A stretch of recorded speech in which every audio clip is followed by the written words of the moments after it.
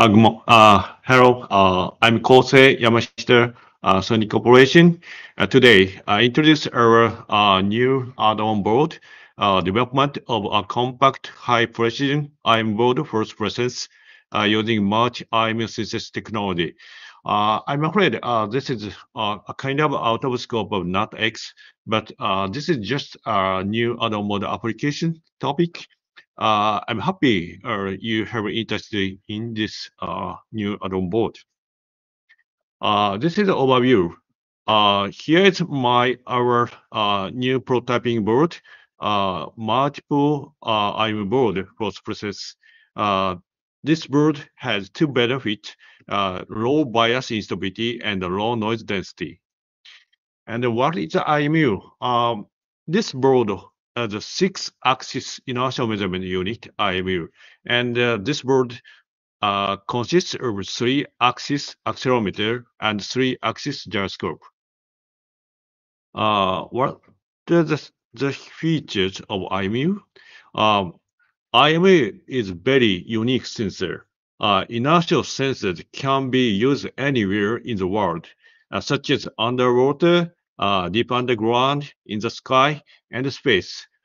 Inertial forces act equally everywhere, so independent of the environment. So this is IMU benefit.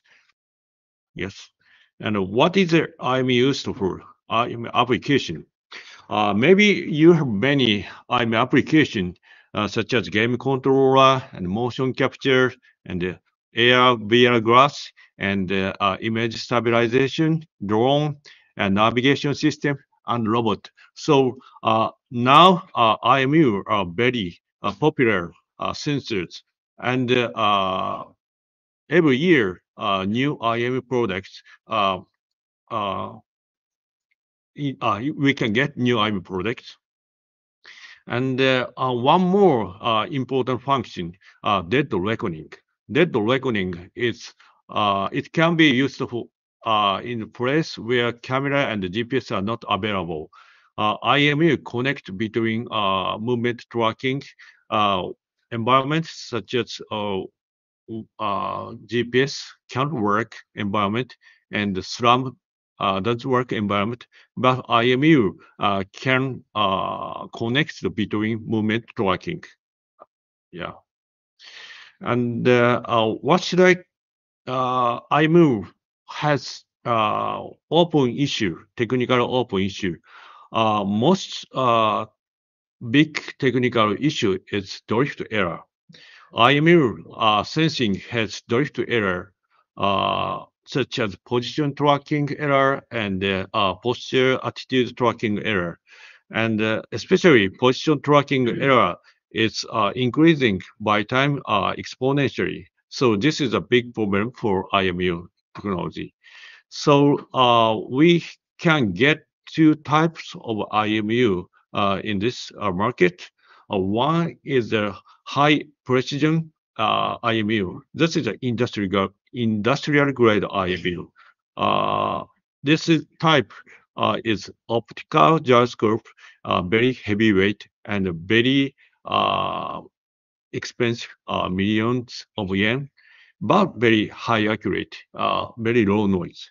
And on the other hand, we can get a MEMS type IMU. That's very small, actually installed in smartphone, and very lightweight and very reasonable, but very big noise. This is a big two types of IMU. So with Sony aimed for a new type of IMU. This IMU has a very high accurate but small size. This is we are making new type of IMU. So our technology is focused on we take a new approach to get a high accurate IMU. That is a multi-IMU system technology. This multi-IMU system technology has two benefits. One is low bias instability and low noise.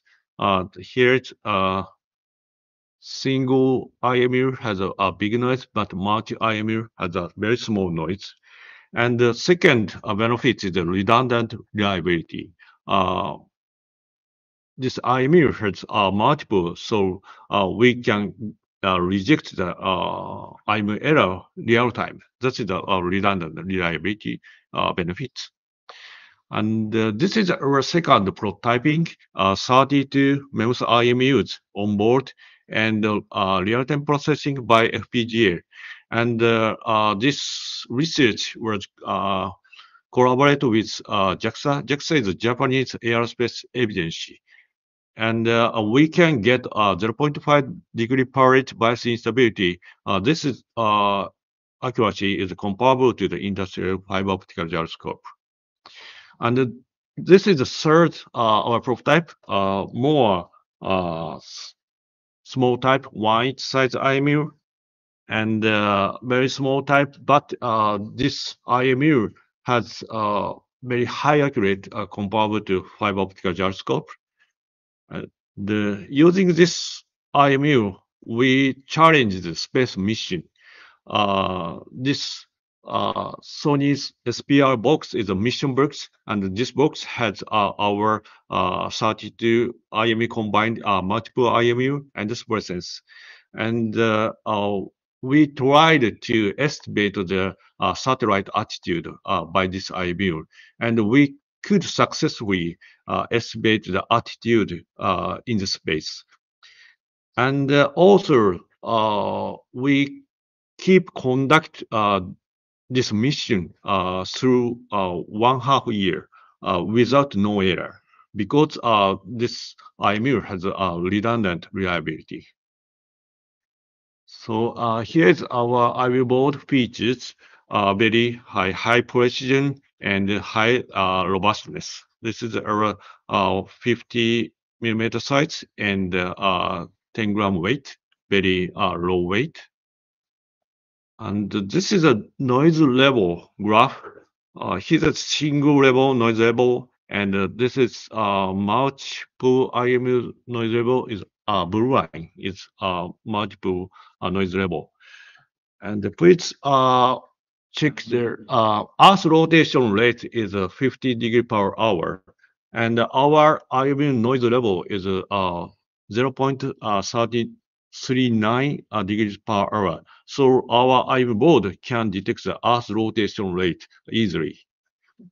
So this is just image of Earth rotation rate. So this is just a prototypic IMU. So this IMU can sense the Earth rotation real time, and this IMU can find the north direction. This is the gyro compass technology without no magnetic. So we can find the north without a magnetic sensor. Yeah, this is the gyro compass technology. And this board is a very simple configuration connected to SPRESENSE by SPI, and getting power from SPRESENSE board. So you can plug it into the SPRESENSE board, and it's ready to go. Very easy to use this board. And this is specifications, detail, very high dynamic range and very low noise. Gyro sensors is very low noise, and the acceleration sensor is also low noise. Yeah. And this is just a model of IMU fusion function. Sony's multi-IMU board is just like a one IMU. So the Sony's SPRESENSE board has many functions, GNSS and camera and communication device. So if you can get this board, you can make many good application with GNSS fusion and with camera fusion easily. This is our benefit of SPRESENSE family. And okay, on the last we demonstrate inertial navigation system. IMU has a function of inertial navigation system.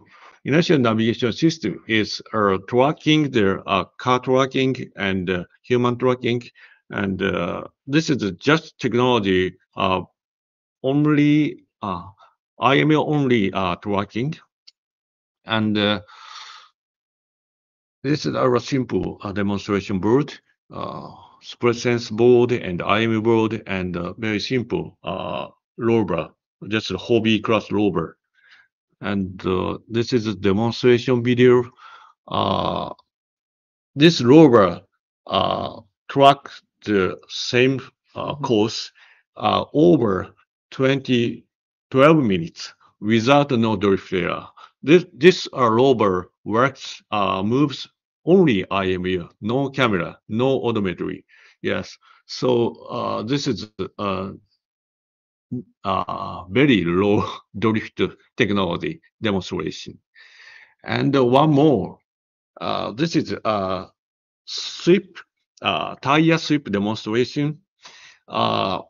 This rover doesn't use tire odometry, so this rover can track their goal.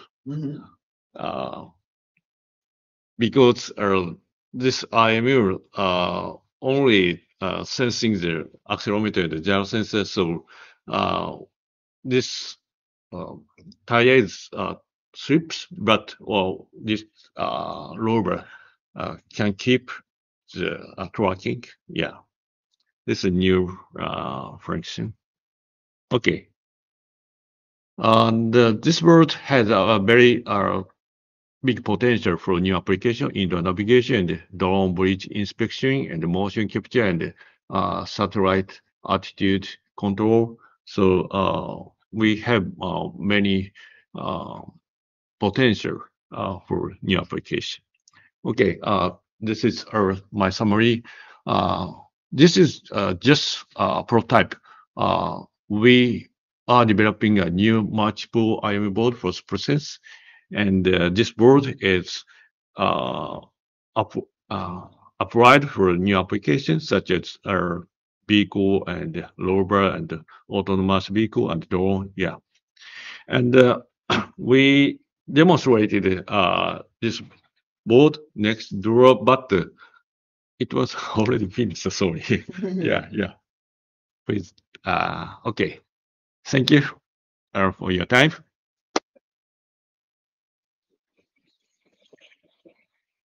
Thank you very much for the presentation. It's nice to see that the NATEX community gets access to new technologies that hopefully will be open sourced, or at least the driver will be. Yeah. And my question is if we will be able to get access to the driver and have support for the IMU in NATEX mainline.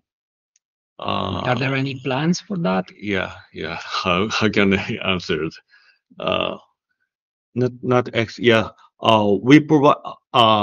This is just I'm board, and we also release driver software and library software to you, and this maybe not X library. I'm sorry, I'm not sure. Yeah, but we can support this board and the software on NATEX. Super. Looking forward to have support for it and maybe implement it in the helmet from Alan or other cool projects, maybe a drone. Yeah. Do we have other questions from the room? We have quite many questions from the room, please. Thank you for the presentation. It's very surprised. Yeah. I have a lot of many questions. Yeah. I don't know the maps I am have a lot of many errors. Yeah. So you are using the multiple IMU, you can reduce the error, right? Yeah. So the question is if by using multiple IMUs, you can reduce the error. Yeah, right. We have to speak for the microphone. I have to repeat the question. Yes. But I thought you I thought you used the filter. So with which kind of filter do you use? Okay. Any filter? Yeah, a kind of confidential, but yeah, very simple synthesis algorithm. And you mean the error is a drift error or any other error? You mean, yeah. For the SPRESENSE methods, there are many errors because Yeah. from for the data reckoning, we have some errors. Yeah.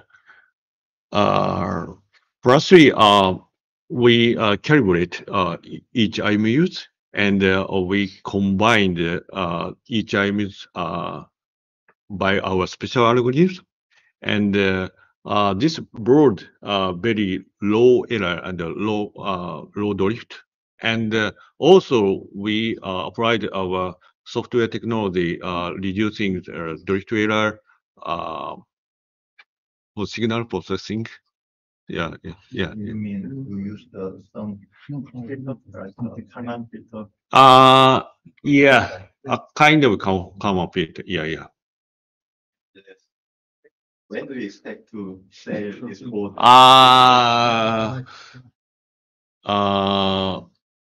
In this after this autumn, this fall, this year, the end of this year. Yeah.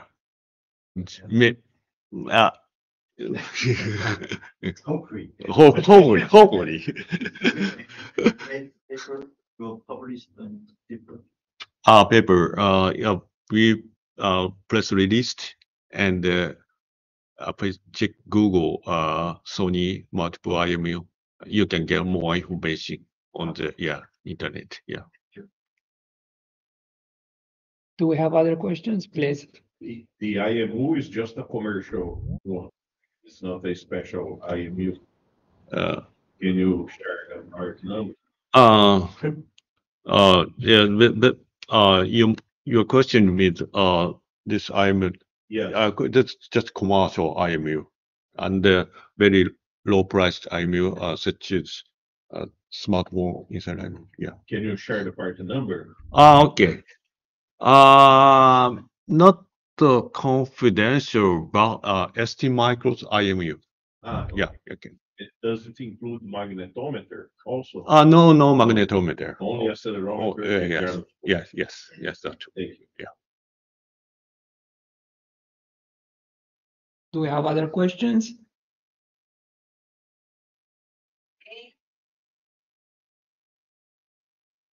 City has some questions. Actually, I have one question.